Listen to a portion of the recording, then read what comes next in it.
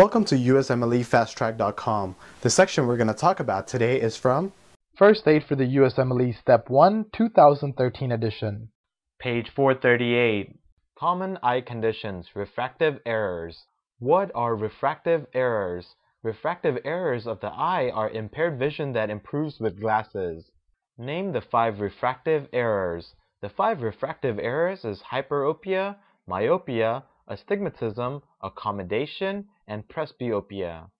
What is hyperopia? Hyperopia is when the eye is too short for refractive power of cornea and the lens.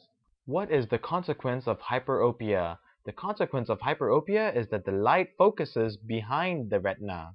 What is myopia? Myopia is when the eye is too long for refractive power of cornea and lens.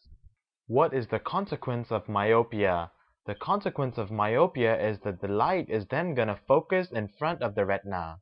What is astigmatism? Astigmatism is abnormal curvature of the cornea, and this results in different refractive power at different axes. Describe the process of accommodation.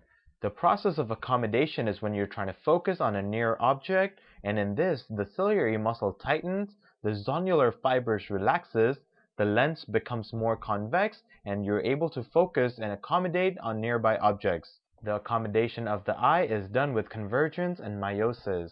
What is presbyopia? Presbyopia is decreased change in focusing ability during accommodation due to sclerosis and decreased elasticity.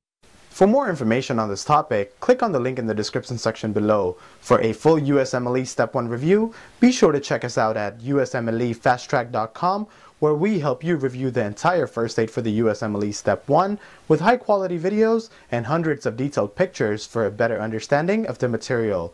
So to learn from the best USMLE review book, be sure to check us out at USMLEFasttrack.com.